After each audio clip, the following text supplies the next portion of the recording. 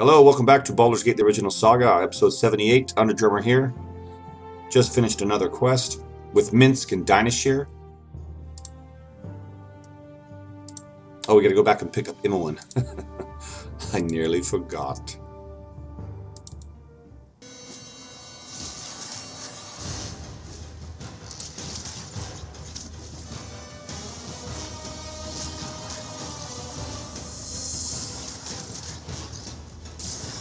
Looks like we're going to have to fight our way out of here.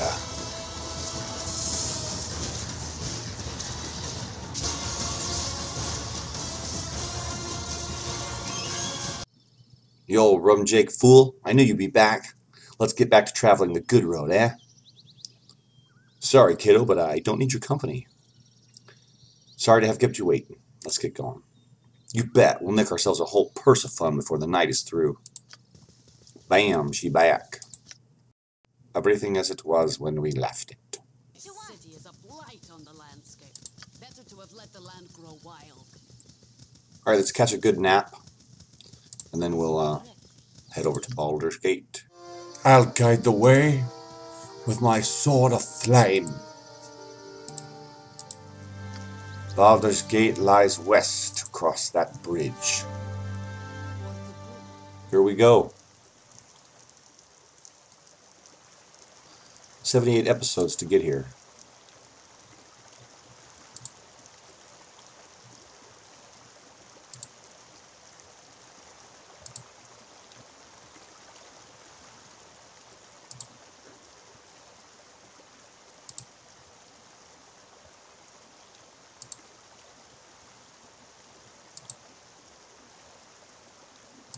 Huge bridge.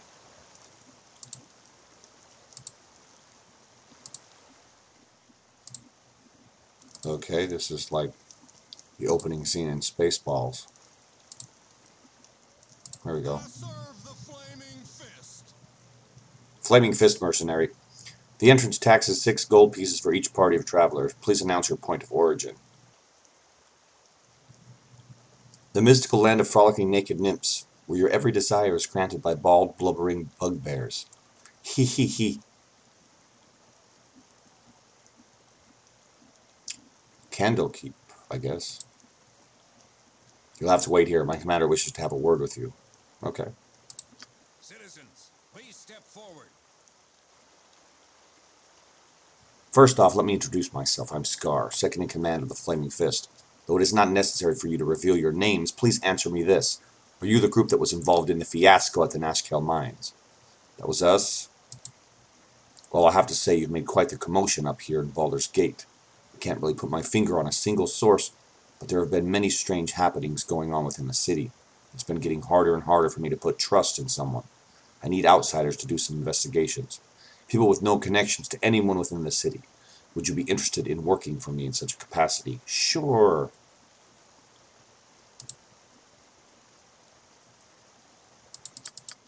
Alright then, what I'm about to tell you must be held in the strictest confidence. Do you understand?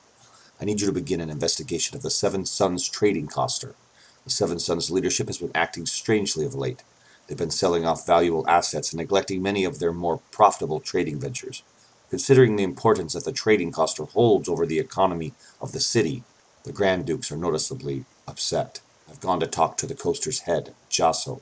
He rudely rebuffed me, telling me to mind my own business. I've known Jasso for many years, and this isn't his usual behavior. I can't start up an official investigation, as there is no real reason for doing so. That's why I need you. We're ready to start. Tell us what we need to do and how much money you'll pay us to do it. We're ready to go for it, but there's something you need to know first. We think that the Iron Throne may be behind recent events along the coast. At the mines in Nashkel and in Cloakwood, we've learned much about the goals and methods of the Iron Throne, and it doesn't bode well for the future of this region. Yeah. Well, that sheds new light on things. There's nothing I can really do about it now, but I'll make sure to look into it. Well, thank you, Scar. You really are too nice to us. I want you to break into the Seven Sons compound and find out what's wrong. Use stealth in your investigations. I don't want this operation to cause too much fuss. The most important person to watch for is Jasso. Once you've found out as much as possible, report back to me at the Flaming Fist compound. I'll pay you 2,000 gold for this favor. Deal. The estate is located on the southwest side of town.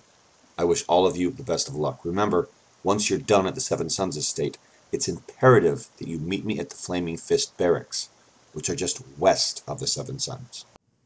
Scar has hired us to investigate strange goings-on in the Seven Sons compound in the southwest section of the city.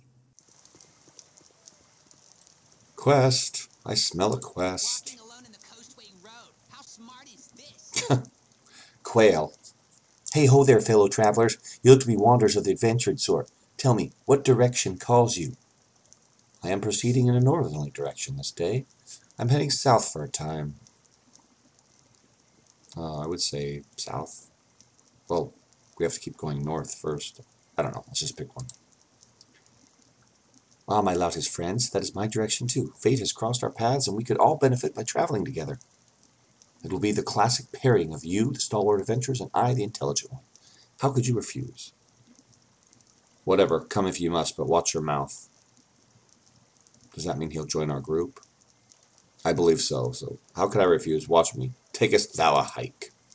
I should have guessed by your knuckle-dragging gait and minuscule nose you're a complete and utter moron, aren't you? Wow. That was uncalled for. I've met a man named Quail near Baldur's Gate who requested he be allowed to join my party. It was the bum's rush I gave him, as he seemed a touch too smarmy for my liking.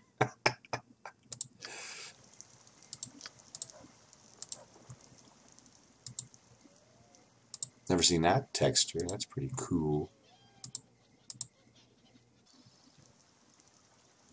Here we go. Baldur's Gate.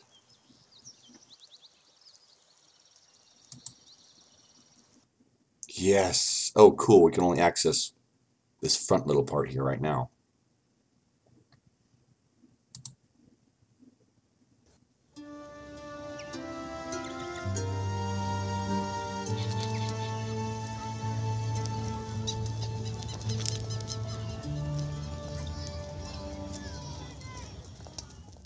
Well, if that didn't perfectly depict a giant city, I don't know what does.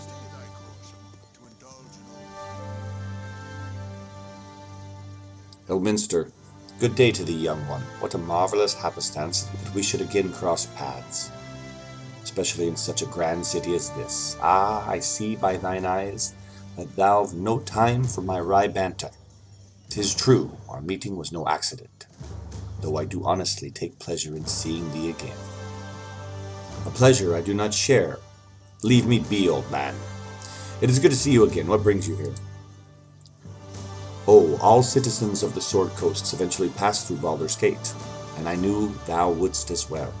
Forgive my continued meddling, but I believe it is warranted, especially considering the pressures thou art no doubt confronting. My pestering of thee certainly pales in comparison to the influence thou felt from others, including thine own self. Gorion raised thee as best he could, but 'tis hard indeed to overcome what is bred in the bone. Much more so in this case, I would imagine. So what is it you wish of me? What do you know of Gorion?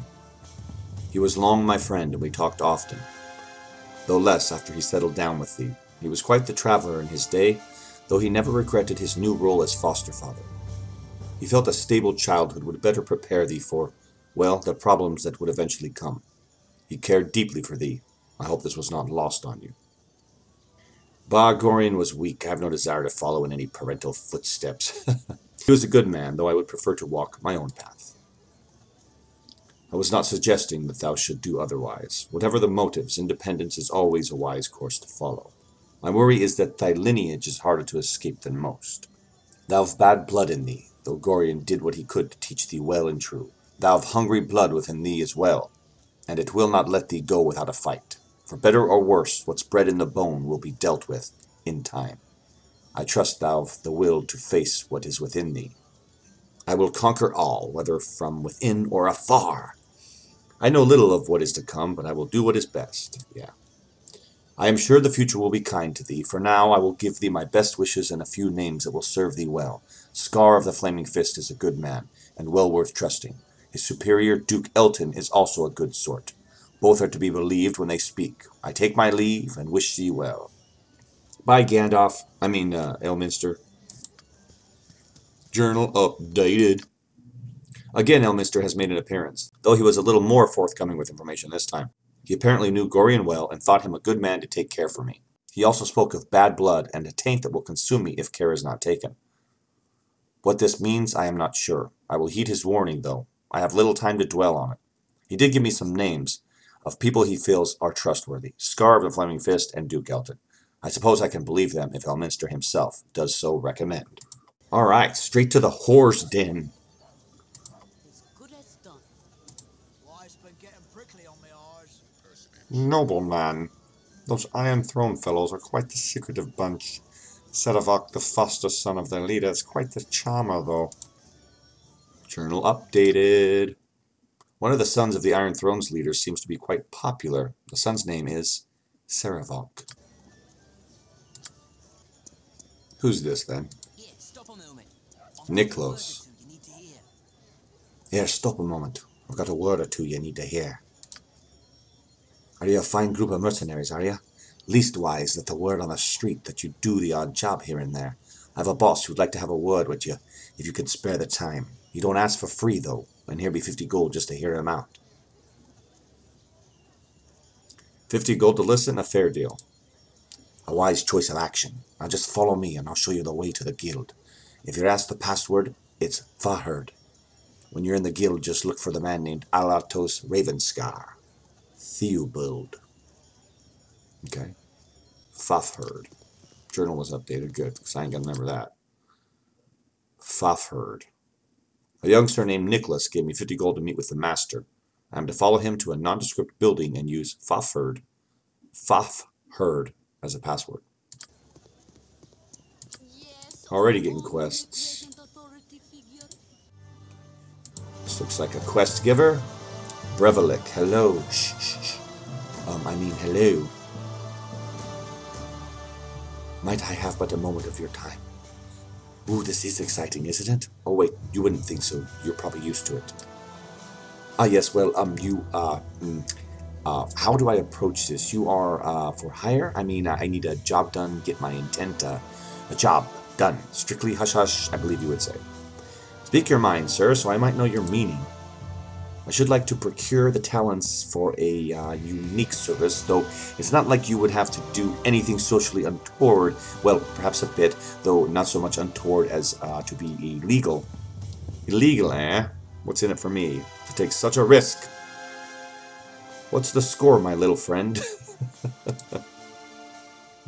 That's the spirit. A little larceny never hurt anyone. Well, it won't hurt me anyway, and to be fair, I would prefer if no one else suffered any injury during this exploit.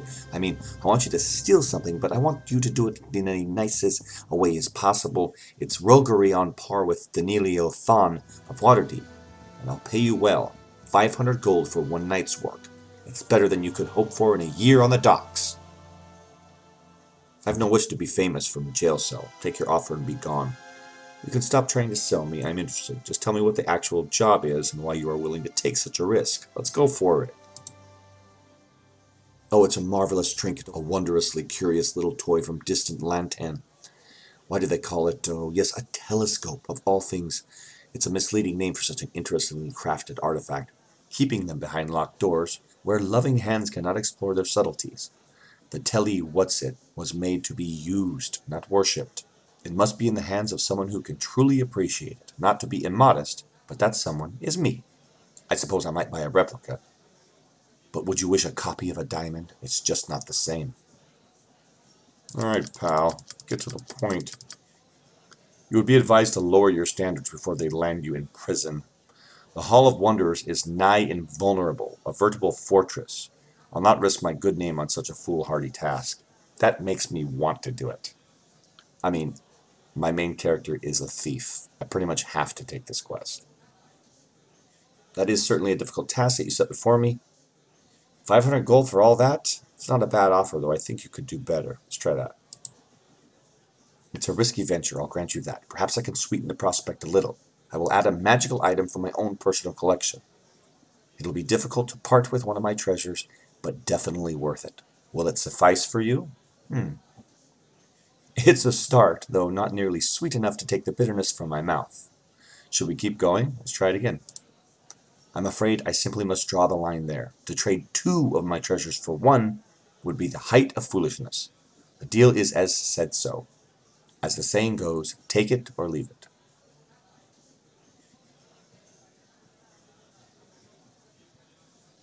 Alright, let's do it. This is certainly a difficult task you've set before me, you windy little man, but I will accept the challenge. Wonderful! Oh, this is so bad of me! Well, I shall leave you to your preparations. It will certainly be a test of your mettle entering the hall. I imagined an experienced roustabout such as yourself will case the joint thoroughly, huh? Get the guards scheduled down and all that. Oh, if only I could be a part of it. It's thrilling, like the songs of legend. I'll meet you back here once the burglary is announced. It's just too much fun. West. We have agreed to steal a telescope for a gnome named Brevlik. The telescope is located at the Hall of Wonders. Brevlik will be waiting for us at the Elf Song. The Elf Song Tavern. Cool, that's where we're at. We're in the Elf Song Tavern. A tavern of legend. Okay, we can also exit to the west here. North and west. This may be the Hall of Wonders. I'm not sure what this is.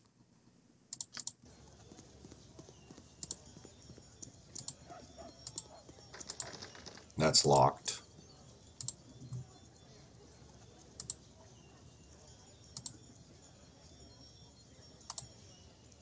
Oh, Sorceress Sundries, okay.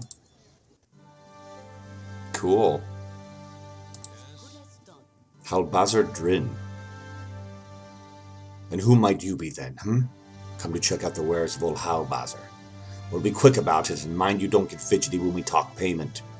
You knew when you came in the door that my wares were magical. Premium items demand a premium price. Let's see what you got.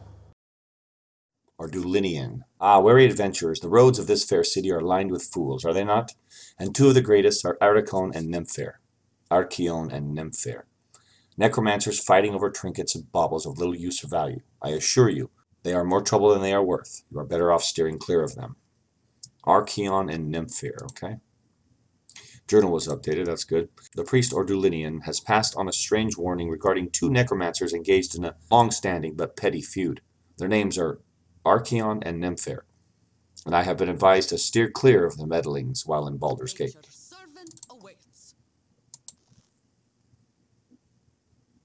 Can we... Okay, that just leads up there. Let's try the upstairs. I guess this guy don't mind us poking around. Nimian. Nimane. Oh look, what a cute little party invading our space. We were preparing a ritual, and you all but ruined it. What do you mean your space? This is a store, and I'm a customer. Thank you for that wonderful display of simian logic. Now scram. What's a simian? For your information, a number of important sociological and psychological theorists have posited their stores exist in the intermediate space, neither private nor public in nature, but combining elements of both. Displays in store windows, for instance, can be best viewed as metal constructs projected onto the public's consciousness as a mean of engendering mass conformity derived solely from the supposedly private domain of consumer choice. Ah! It's enough to drive one mad. Make it stop! Make it stop! So he wants to fight us? Seriously? Great. Go and get into a fight. And we're far enough away for a little fireball. Oh! Some of us are charmed.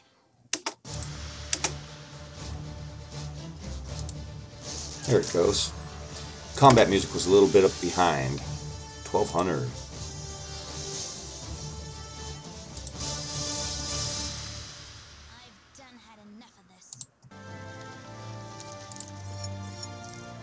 Oh, lots of stuff. Let's level up Ajantis, and then we'll call this an episode. 72. I didn't look to see what he had before, but 72 sounds good. Okay, we'll continue exploring Baldur's Gate on the next episode. Thanks for watching, guys. You've been hanging out with Underdrummer, the man who has never ever made a Minecraft video.